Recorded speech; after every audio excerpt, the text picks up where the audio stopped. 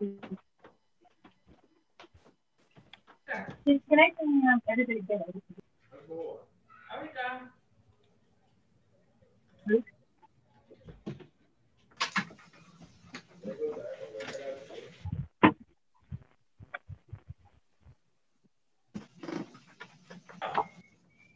All right.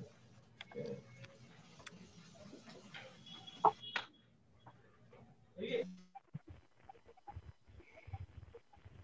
Hi, this is Seven Seas Cruising Association, and this is the Cruising Host Series update on COVID in the Caribbean. Our panelists are from the Eastern and Western Caribbean, and I'll introduce them in a moment.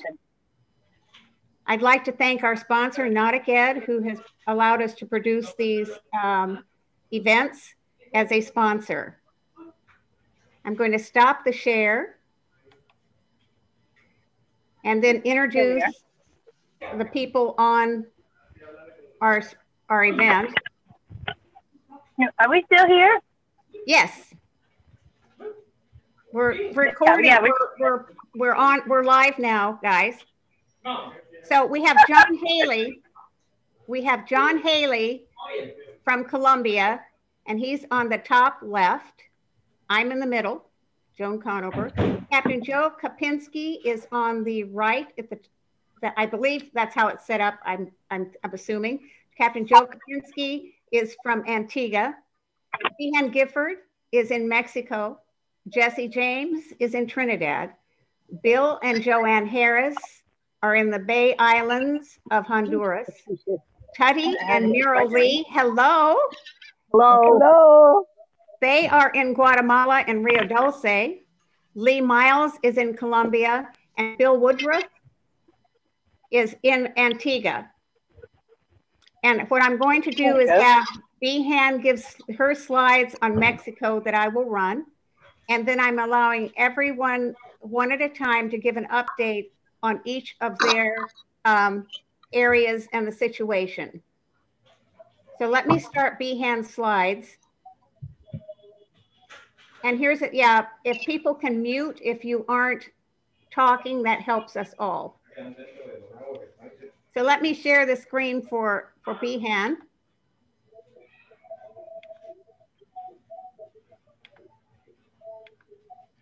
And Behan, here, I've got your slides. And just tell me next slide. I will. Thank you so much, Joan. You make this really easy. I appreciate it. So hi, everybody. My name's Behan Gifford. I am on the sailboat Totem, Stevens 47. I'm aboard with my family, my husband, and all three of our kids are here right now. We are in Mexico, and we've been in Mexico for almost 3 years, actually, which is kind of hard to believe because, like a lot of people, we had other plans for 2020, and COVID disrupted them.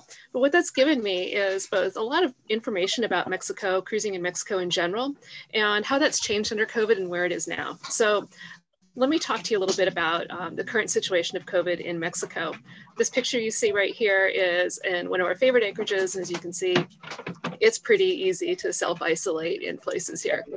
Joan, if you could go to the next slide, please.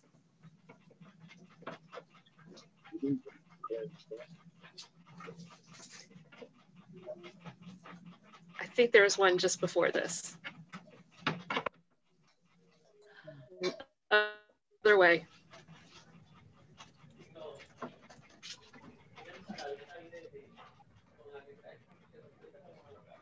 There we go. So I wanted to start just by talking about the entry process into Mexico. As you know, in a lot of the Caribbean right now, getting into countries can be complicated. There are more steps, there are more hoops to jump through. You might need a COVID test in hand when you arrive, and you might have to get one after you get there. None of that exists for Mexico. Come on in. Mexico right now requires no COVID test for entry and none taken after you arrive, which is both awesome and maybe a little scary. And we'll get to that part. But since we're talking to a Caribbean focused audience today, I wanted to focus on the major Mexican clearance port for Mexico, which is in Isla Mujeres. There's actually a brand new, like not even been done for a month, guide on this website, Sailing is Truth. And he has written through all of the steps for clearing in. It's really intuitive. It's not a difficult place to arrive, and it's even more easy than most places under COVID. Next slide, please. So this really was just my welcome into Mexico to say, come on and jump in, because it really is so easy here. Now, the scary part perhaps is what's going on with COVID. And as you can see, we're managing that largely by staying in places that are relatively remote, which hasn't been hard to do. There are thousands of miles of coastline. The area cruised on the Caribbean side is a little smaller, but there's still tons of room to explore and to be off entirely by yourself. Next slide, please. And just a snapshot of what it's been like. We do still have cruisers here currently, but there's just not a whole lot that's happening.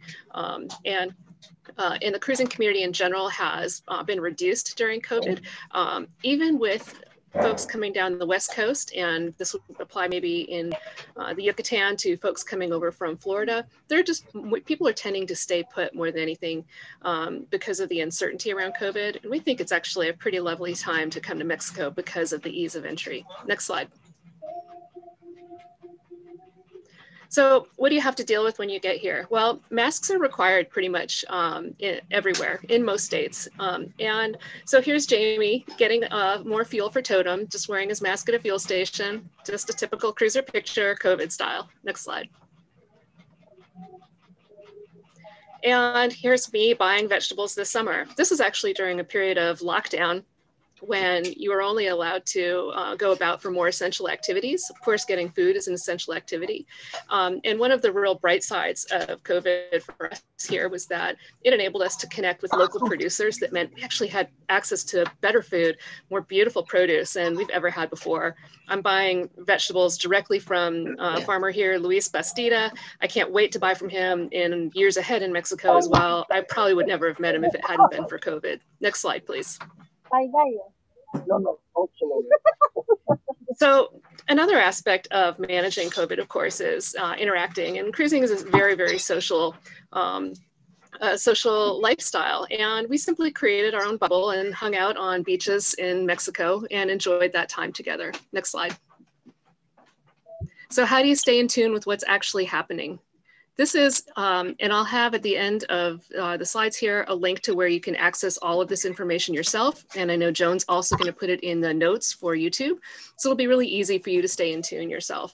But you can see here what they call the epidemiological traffic light, the semaforo, and every state in Mexico has a color code. And with that color code comes a certain set of restrictions. And you can readily understand then what are the restrictions where you are that you need to be aware of before you arrive and while you're there. Next slide. So I thought I would go and zoom in on that. When you click on a state, you get to see a state level view. And this is what it looks like for Isla Mujeres.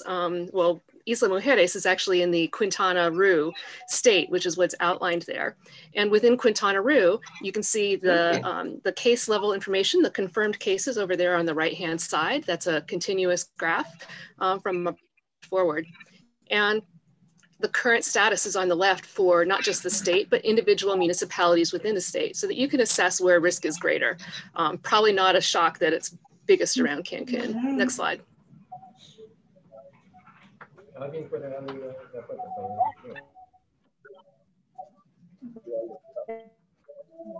don't know if you can advance me there to the next one, Joan, when you got a sec. There we go. So vaccinations in Mexico are starting to roll out. They are rolling out very slowly. This is in Spanish, sorry, but what it essentially says is we're starting right now with frontline healthcare workers, that this spring it'll be more healthcare workers beyond the front line, that elderly people will be getting vaccinated in the later spring, and really sort of progressing out from there. So the general population here actually isn't expected to have full vaccination for over a year. It's going to be quite a while. It's just a good reality to keep in the back of your mind when you think about how long the restrictions could be in place here for everyday activity. It's very easy to come in, but you do have to be respectful of local guidelines once you arrive. Next slide. A couple other places to find information I wanted to share really quickly. This is for Isla Mujeres for Quintana Roo. This is the state's website. You can use a browser that translates that right in the page, which is what I did here. So it's a little bit awkward, but it works just fine. Next slide, please. And there on the Quintana Roo page, it actually gives you specifically which of the stoplight colors are they on and what are the things that you need to do. Next slide. I find the Facebook pages actually to be incredibly useful for these as well. Mexico's government uses Facebook quite extensively to communicate information to people because it's easy and almost everybody's got a phone. So what I'm showing you here are the Secretary of Health and the governor. Carlos Joaquin is the governor of the state of Quintana Roo. And both of these Facebook pages are great places to get auto-translated information about the current state. Next slide. And then here's another quick look, actually zoomed all the way into Isla Mujeres. One of the things I think is important for you to understand coming into Mexico is that although there are state level guidelines, knowing what's expected at a local municipality level is really key. Here on the Pacific side, we actually had significant differences from one municipality to the next, even though they were within the same state. So checking at a municipality level is a really good way to make sure you're following guidelines and remaining respectful. Next slide. And that was it. I did see a question that came in here. What if you have been vaccinated before entering? Well, it's irrelevant because nobody in Mexico cares if you've been vaccinated or not. They're not asking you to take a COVID test before or after you get here. So if you can get vaccinated before you enter, good for you. It'll be one of the things that we actually have to figure out from here. We don't know that we'll be able to get vaccinated here. And our family figures we'll probably be going back to the States to get that taken care of. So the short version is Mexico's open, easy to get here, some things to be mindful of after you arrive. And on SailingTotem.com/COVID, I'll have a list of links so that you can get to every one of the resources that I showed in these slides. Thank you. Thank you, Behan. I'm going to stop the share and it'll put us all up again. And that was a very good roll up for Mexico and probably a good start. Joe Kopinski and yes. Antigua, how would you like to take over now for this, for your part? And then Bill Woodruff, you and Bill can talk that both because you're both in Antigua. Well, Bill has come in through the process. And so maybe if he would talk about the process, and I can just give kind of an overview of how things are being handled by the government. Bill, I can't hear you, but if that's okay with you. Yeah, can you hear me now? Yeah, I can hear you now, Bill. I can even see you. Good. My God. Yeah, okay. Shall I go first, just talk about how the government is doing things, and as you came in recently, you can talk about that process? Sure. Yes. All right.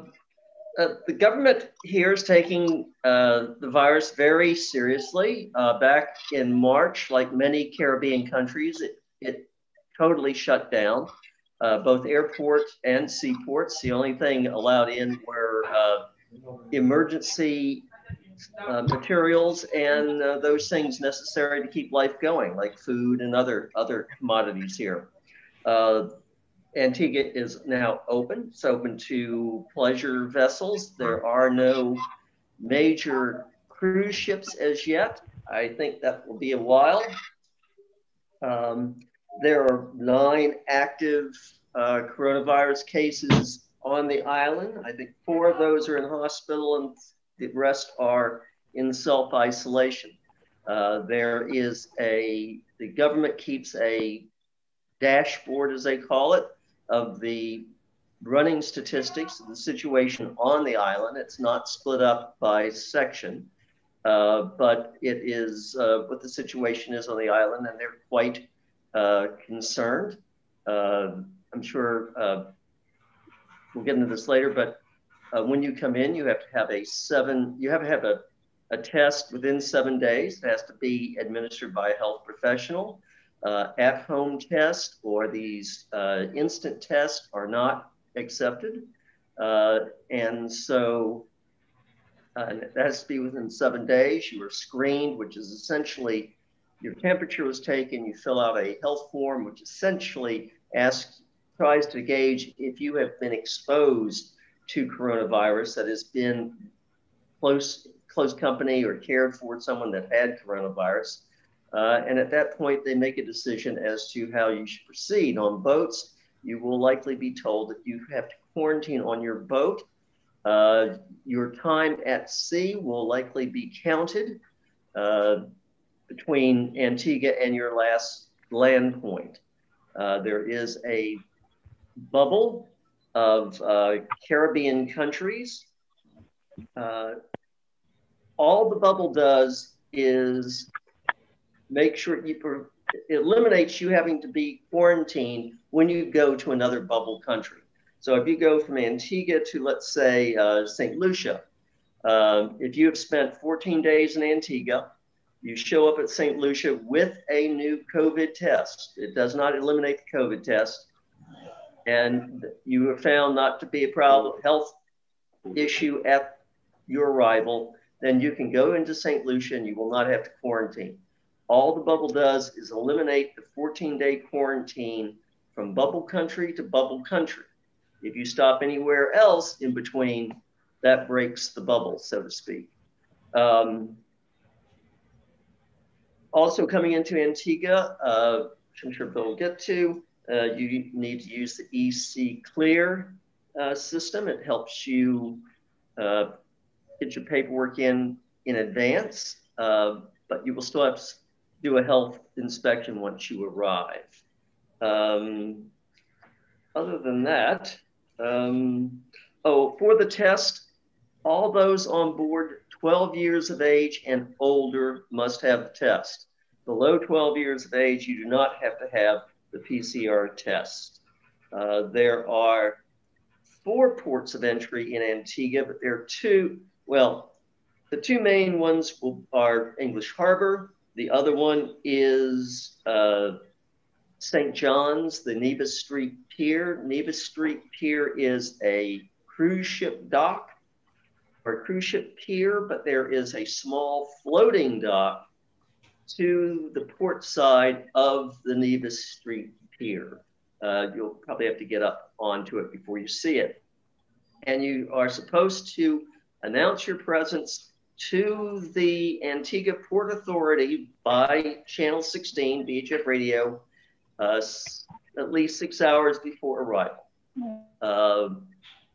That could be somewhat problematic because both English Harbor and St. John's are surrounded by hills. So you're not going to be able to make radio contact till you're fairly close.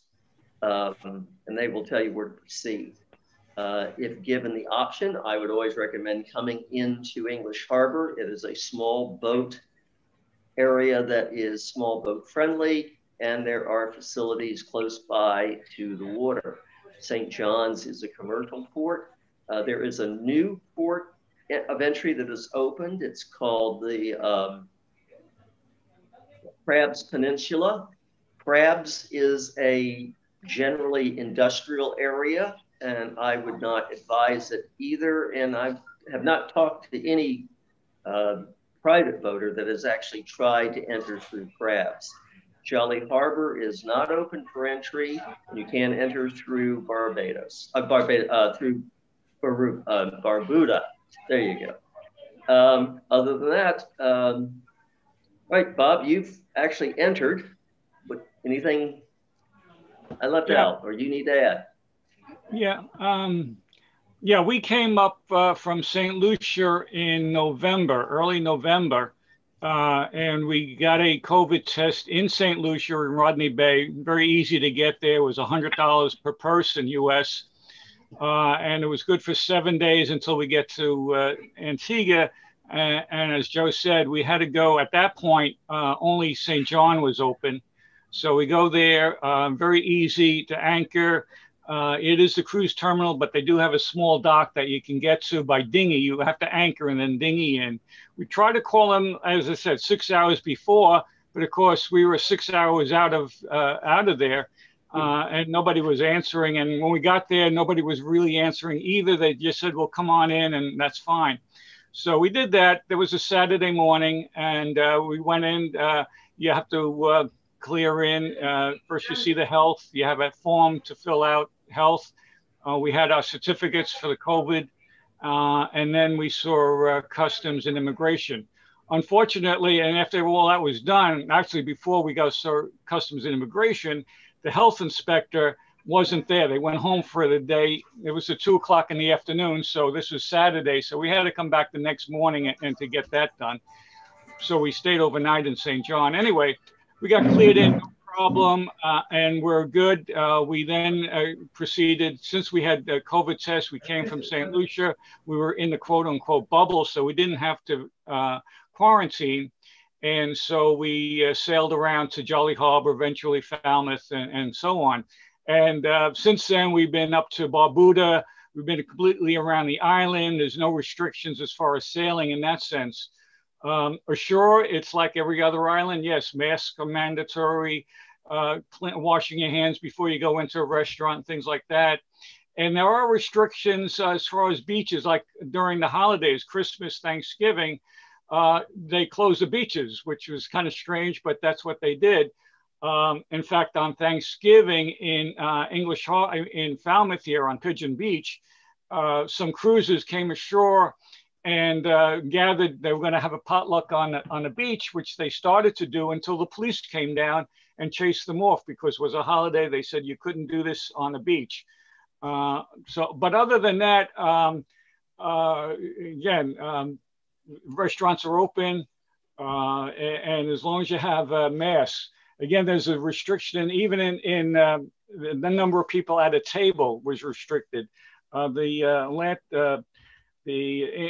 Antigua Yacht Club, Broadway, the restaurant up there, one night was fine. They came in and the inspector found more than 12 people at a table, and they basically closed the restaurant for the rest of the night, kicked everybody out.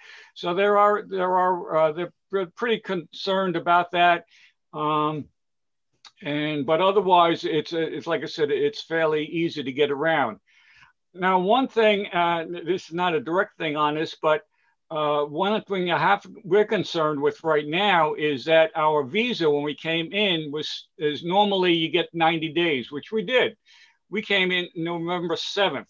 Well, the 90 days is up on February 7th. And not only us, but there was about 40 or so Salty Dog boats, the rally that came down about the same time, around between that and the middle of November. And most of them know that they're not going anywhere but Antigua.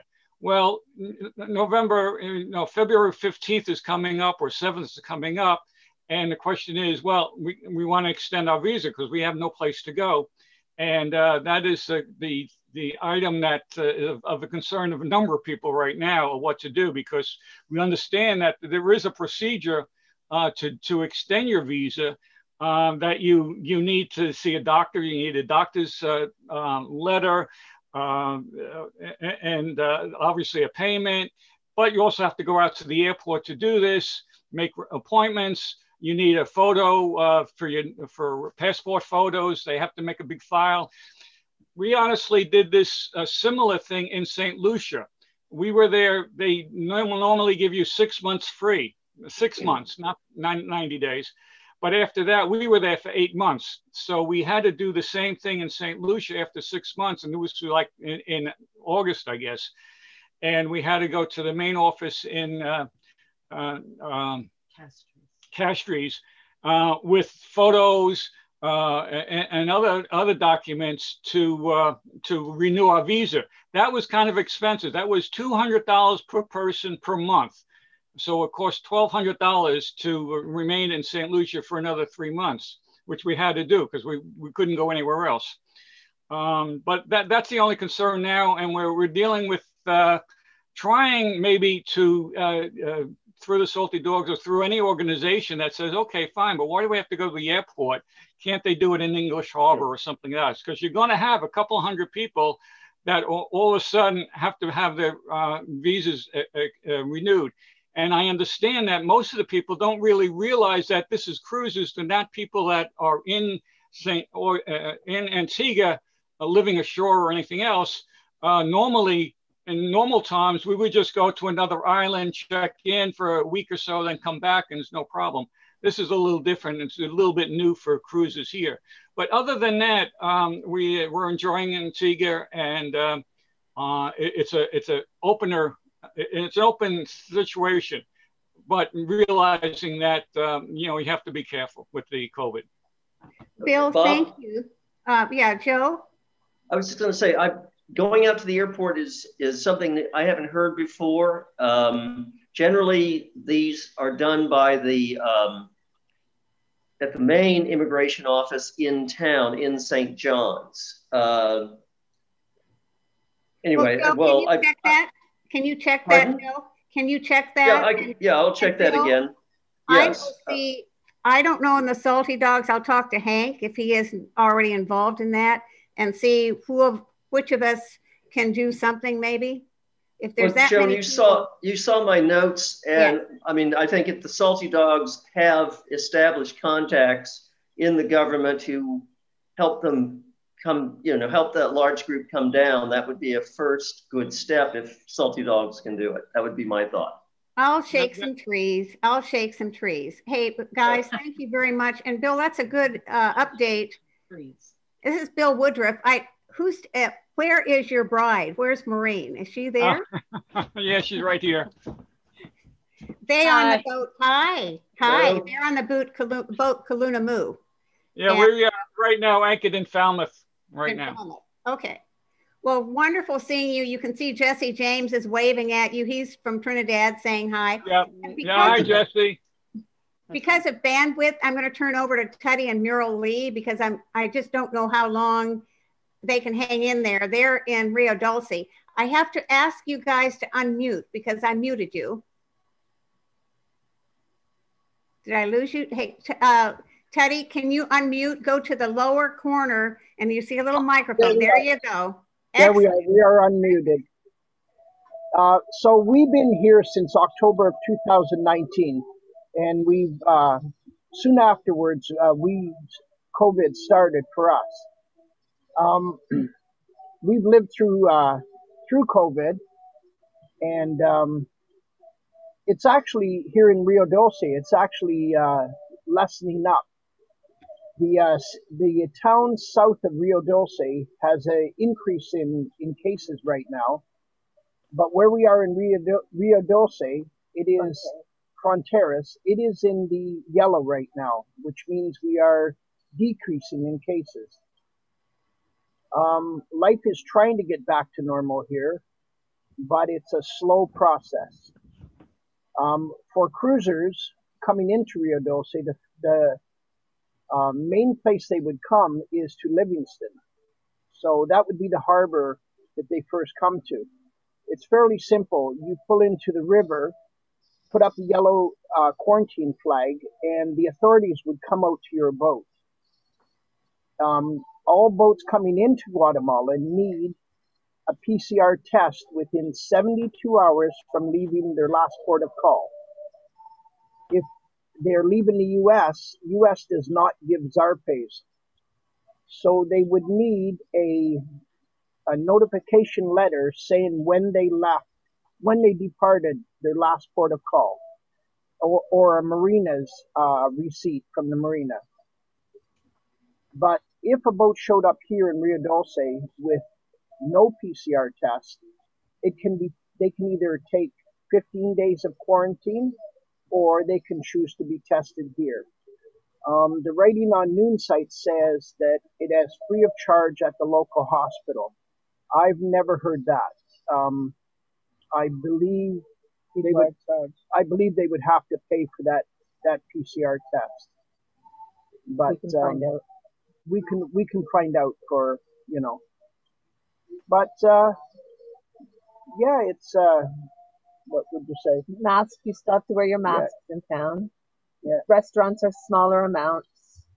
A lot of people in Fronteras, because of the flood, I think there's been so many people with bigger problems that a lot of people aren't wearing masks. But if you go to Guatemala City or any of the bigger towns like Puerto Barrios, people are very vigilant about wearing their masks and washing their hands, and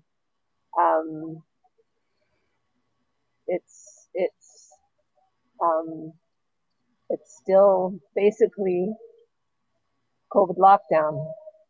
Yeah, we still have a lot. Yeah, tell us about what damage you had from the flooding or the hurricane there. We're on Catamaran Island, which is an island in itself. The resort is on an island, and the water came up here almost 7 feet. We're tied to a dock, and right now our boat is even with the dock. And when the water came up, our boat was 5 feet over the dock. That's how much the water came up. It's just now going down. And in the outlying hills, it's still flooded. A lot of towns are still full of mud, scraping mud out of their house. Some homes are not even accessible. There's still there was 40,000 people who have been without water, without their homes. Just their homes were destroyed, and they say it's 9,000 families, approximately 40,000 people, and that's just still struggling to get their home, to get back their home. And that's just in this area of Rio Dulce. So it's coming back slowly. Let's put it that way. Well, you're going to have a clean wake project there, and we'll do another webinar and talk about what projects could be done there when cruisers can get there. Sounds like they can actually get in there with a PCR test. Yes. And Antigua, some of the other bubble islands you can get into. Jesse, he'll talk in a moment, but no one goes to Trinidad right now. And we have Lee and John from Colombia. I'm going to let John talk first, and then Lee, if you would be kind enough to chime in. And John, you're going to unmute. I muted you. Can you hear me, John?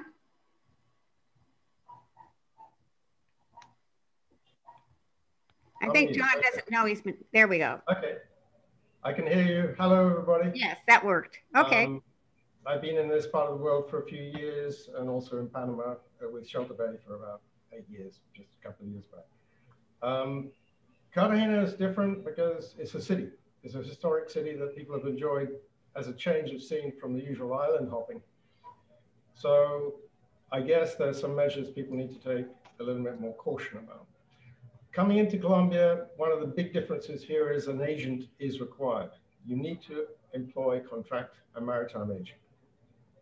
And you need to get in touch before you leave your previous port.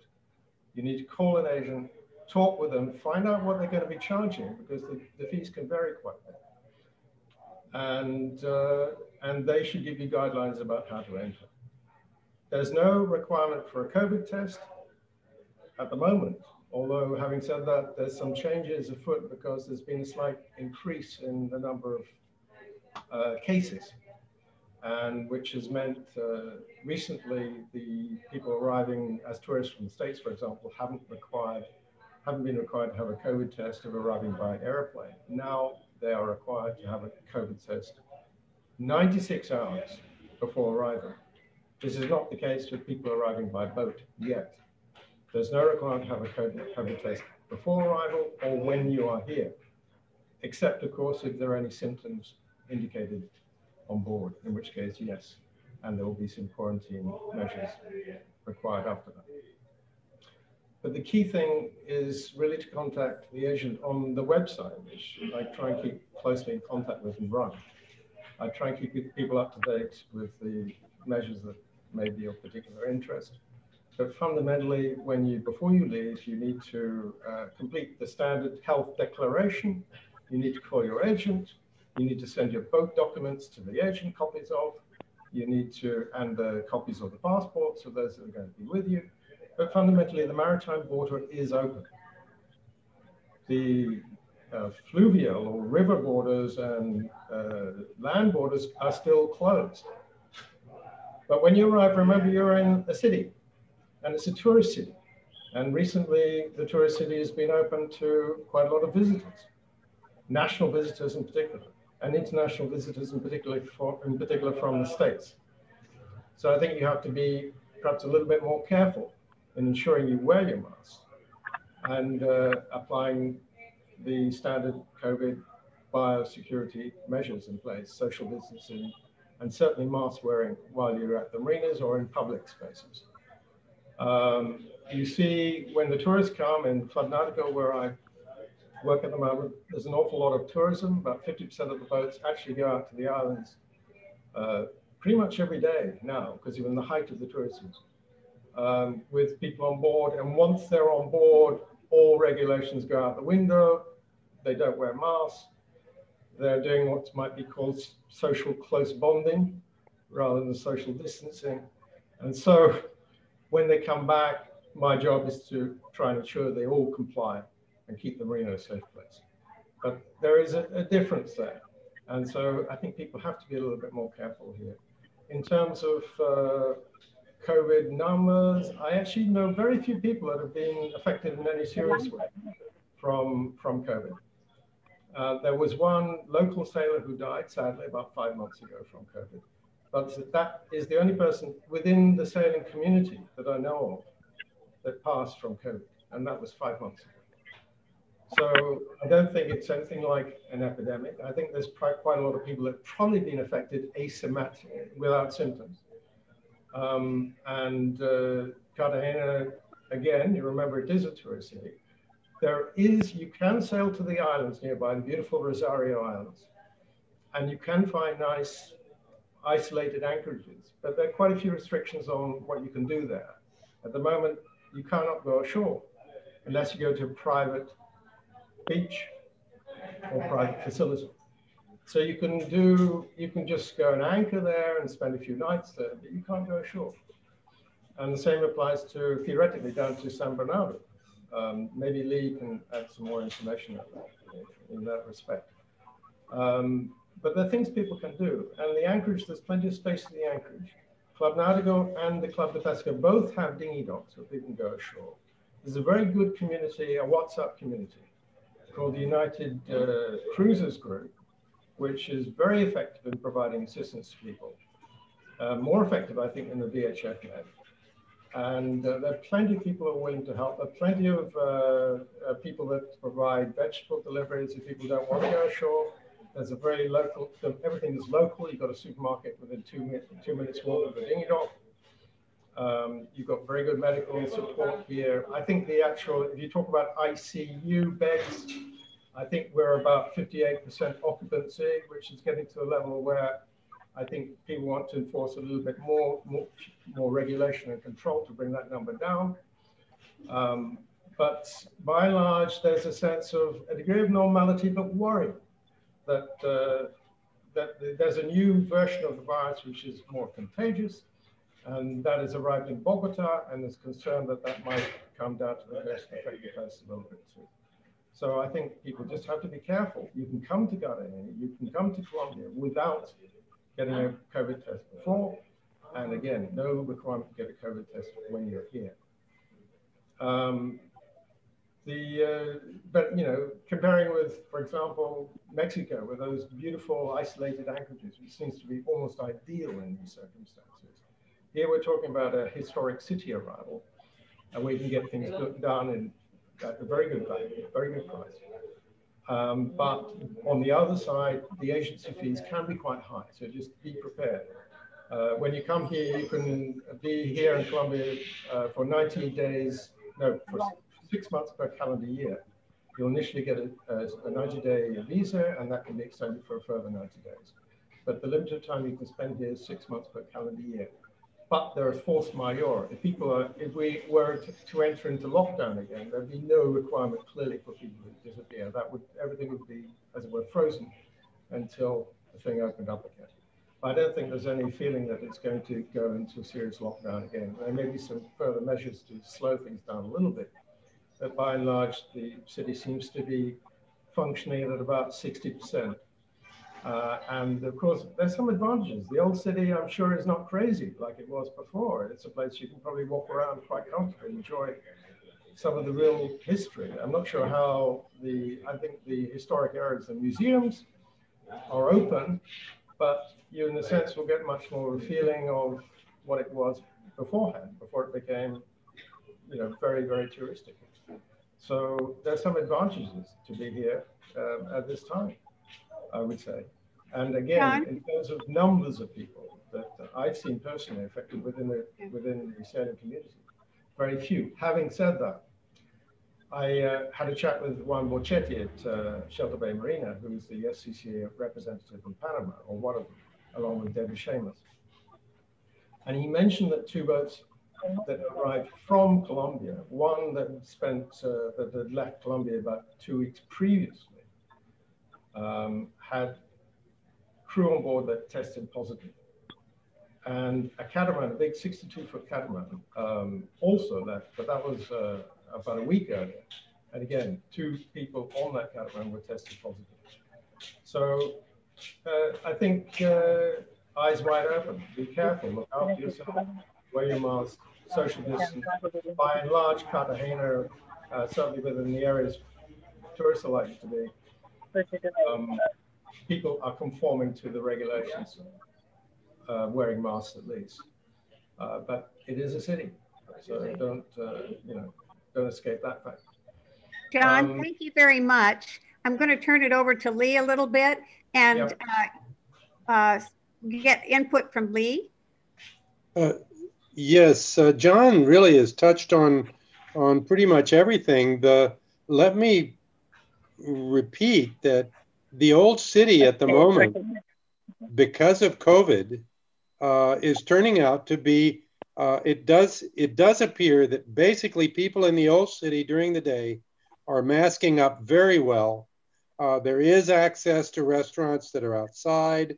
There are restrictions, but it's quite well managed, and things seem to be going along quite smoothly.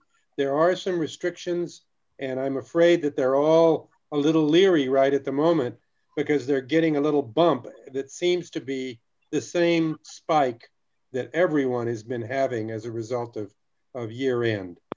But in general, Cartagena is doing quite a good job. That's pretty much it for me. I don't need to add too much to what John has said.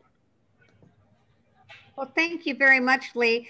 John and Lee, of course, are hosts together there in Colombia and really doing a great job. I have not heard anything from Eve, guys. No sign of Eve. She's in French Polynesia. That's all I know. Eve is a circumnavigator who breezed through Colombia with some storms, and Lee and John really helped her. I mean, they drugged that poor lady came in looking like she'd been through a washing machine, her boat too. So let me turn us over to Bill and Joanne Harris, who are very patiently sitting there in the Bay Islands of Honduras. I don't know which of you want to speak, but please tell us your situation there because it's another piece of the pie in the Caribbean. Okay, we just want to be sure that you can hear us okay. Yes, we hear you. Okay, because we want to be sure that, because when we were listening to the other conversation, our calls dropped like 10 times and we worried it was us that was having a signal issue. And when we heard the conversations going on, it was like this. So we want to be sure you can see us okay, hear us okay. We have a good signal. You have a good signal for me. You have a good signal. If not, I will tell you. Okay, thank you. Okay, yeah. So we are Bill and Joanne Harris here in the beautiful Bay Islands. Right now we're in Roatan, and we've actually been in Roatan since January 26th of 2020 when we arrived here from Belize, and we were here in March when the lockdown happened, of course. So immediately we started doing a lot of fundraising and volunteering because we didn't have any cases on the island, but yet they locked down the island. So no one was in, no one was out. We were all here. So even though there were no cases for a couple of months, they still locked everything down. So people have been out of work for a long time. We still don't have any cruise ships here, none whatsoever. They don't even have a promise of when the cruise ships will return here, which is based on big time tourism. So then we still have cases, but there is a COVID center here on Roatan, and there's minimal cases. We must wear masks every time we go out. There's a fine if you go out without a mask. The next time they put you in jail. And then we must get our hands sanitized every time we walk into a store or anywhere we go. And then we must get our temperature also taken. So these are the things that we're dealing with here. Thank goodness we're on a small island with very few people on it. but they're not letting boats currently. We know there was something posted about letting boats in, cruising boats in, but then there was a technicality there. The way they wrote it was, yes, boats can cruise around, but they can't come in from outside. If they do, like, they had a big problem with this because they had to go with the port captain, and there were immigration issues and all this stuff. Did I lose you? Can you still hear us? Yep. I lost you a little, but you're still there. Okay. Yeah, let me make sure that this is going on. One moment. Sorry.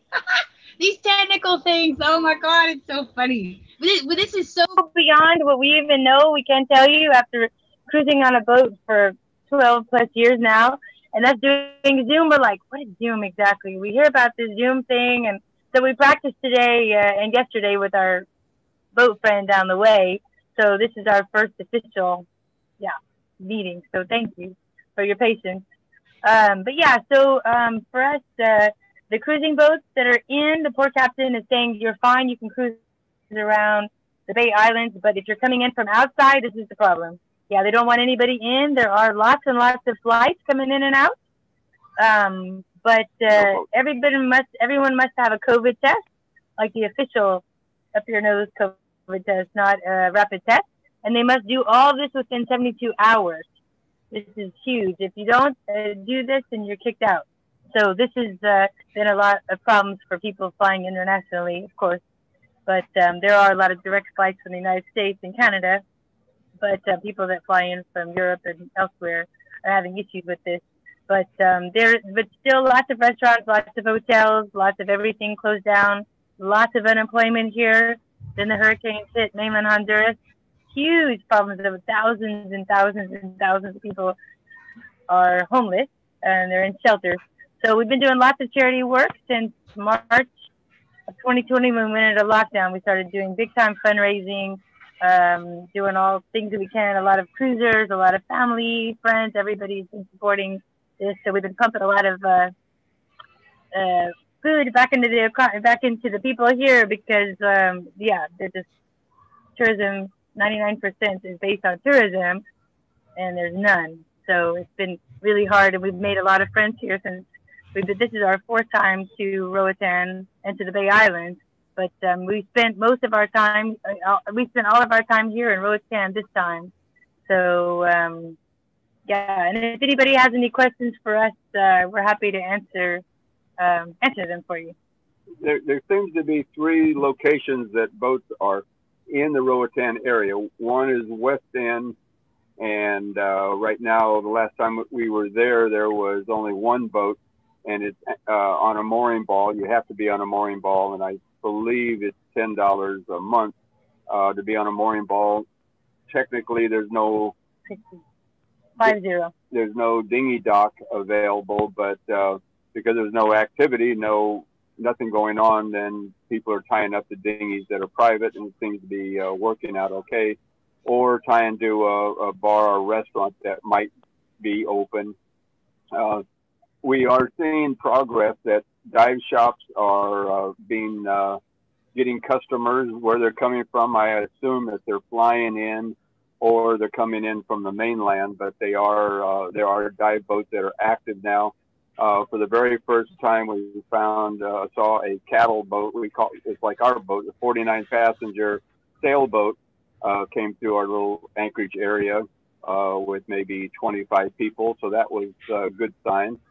The other anchorage is where we are in Fantasy Island, French Harbor, but the island is Fantasy Island. And we have 2 boats anchored out, and they've been anchored out the whole time. We felt it was prudent to come into the marina for safety concerns, which never happened, but for safety concerns, we left the anchorage and came into the marina for security. There are 6 security guards on this. In the day, 6 at night and 6 at night and 5 in the day. So there's 11 total. Yeah. So we feel we're very secure here, and anybody, once it opens, can anchor in a very protected area by this island area. Then the next one up is called. Wait, my anchorage? Yeah, the upper. Oh, Jonesville. Is this the information though that y'all? I don't know. Is this the information they want to know? I think so. Yeah. So Jonesville, the other location that you can anchor in. Yeah. But again, it's just open to boats that are already here. Yeah. You're typically not supposed to come in. And we know of one boat that got in and got in by influence of who they knew, where they knew them, and all that stuff. Got in, and other than that, it seems to be you're not welcome. But we don't know. We don't know all of this. Yeah, we'll keep everybody posted when we know boats are welcome. This is super important for everybody to know. So we'll keep you posted when we know that boats are welcome to come in. And we do know the port captain after all this time we've been here. So maybe he's going to be more flexible, realizing it's important for the economy and important, like you said, Don, for boats, because Cuba right now is in Mexico. The other person that spoke about Mexico, this is pretty much it, because Guatemala, like we were on the list to go into Guatemala, but then we were waiting on boat parts and all of this stuff. So there is good shipping. That's another thing. There is really good shipping coming in from outside into Roatan. All this is still going, which is really good for the islands, that they still have supplies coming from outside. But as far as, yeah, the Rio Dulce, we were going to go there, and then, of course, everybody knows what happened there. So what else questions were we supposed to answer for you, Joan? Okay, what about provisioning there? Are you okay with provisioning? Excellent. Excellent, okay. You know, because if you can't go out to get food and stuff, that's a bad thing. But it sounds like shipping is coming in there all right. If you had what happened in the beginning? Sorry. Oh, that's fine. Just keep going on the provisions. Oh, I didn't mean to step you off. There's a delay. But yeah, what happened was in the beginning was, yes, when we went under lockdown, they started delivering the groceries to us wherever we were, because they didn't want anybody out. And then when they started letting it open a little bit to realize, okay, people are just going to go to the store, they're going to go back, this is it. There's no monkey business, everybody's social distance, everybody's practicing safe. Passport number. Everything. And they were checking, they were doing it by passport numbers too. You were only allowed out on certain days. I know we posted this too on Facebook, but you're only allowed on the day of your number. And if you weren't, then you got kicked out, kicked back to wherever you came, or you got a ticket, or you got your car impounded. A lot of people got their cars impounded, or motorcycles. But the provisioning for a while was, a little bit different. But now that's, thank goodness, it's over with. Yeah, as far as this, in this regard, the mayor and also the governor relieved us of this. To kind of quick summary, we have excellent shopping here. It's American style grocery stores, at least 3, and there's nothing in there that you can't find. So we have ample food. Produce, everything is there. Yeah. Coming from the mainland. Requirements, again, is you have to be tested your temperature. Hand sanitizer is given to you. They wipe down the carts. After we use it, they wipe it down. Maybe it's just because of us. No. You have to step on a mat too. That's the other thing. That's a Clorox or bleach mat you have to step on. They no longer have restrictions of how many people can be in a store. That's open. All the drugstores are open. Everything is opening up. If the vendor wants to open his store, he's welcome to open it up. We have a local radio station that is participating in giving free advertising to restaurants and bars. That are just now opening, because like we had mentioned before, so many places are still opening up. There's so many places still closed down, or they suffered a lot out of business even. A lot of places had to close their doors. So they're trying to help and get everybody back on their feet because of being closed down since March. And there is a rule that you have to be wearing a mask, and it has to be an approved mask. They don't tolerate wearing a bandana around your or something else over your face. It has to be a K95 or a fabric mask. If you don't, they'll give you a fine. I don't think tourists or visitors such as ourselves would be fined. might be arrogant on that, but I think that is my opinion. We have a little bit of crime, but it's mostly local crime. We haven't heard of nothing crime against any boats. There's been no theft of outboards or anything like that. Yes, there was. Yeah, there was. Oh, I'm sorry. In Weston, yeah, there was. Yeah, it's very, very good, excellent review on the situation there. We look forward to you being also a Clean Wake project. So we'll follow up with you later with both Teddy and Muriel Lee with the Clean Wake effort, along with Sea Mercy in Fiji, all suffering. I'd like to turn around and go to Jesse James. I know no one can go into Trinidad right now, but would you give a quick update of where you're at, Jesse, as far as, I know, congratulations for being elected to the board. Can you hear me, Jesse? Jesse, turn up your sound. Do we have a problem with your sound, Jess? All right, can you hear me now? Yes, we can hear you. Okay, I'll just take off the headpiece. Well, a happy new year to everybody, and great, just good to see everybody and hear all the various updates. And like you said, Joan, nobody can come over here. Still, sea borders are still closed. Well, Captain Joe, your flag needs to be turned this way so we can get the crown over your head. Anyway, so yeah, Joan, borders are still closed, both sea and air. Nothing has changed as yet. They were, there's some with the development of the new strain that's been happening in England and different places. They started to talk about further, keeping the borders closed. With that strain, because there's a lot of travel between Trinidad and UK and the US and these places. Like Joni said, we have a new board, and it's a way more vibrant, energized board. So we have done a couple of things since November. Yeah. Okay.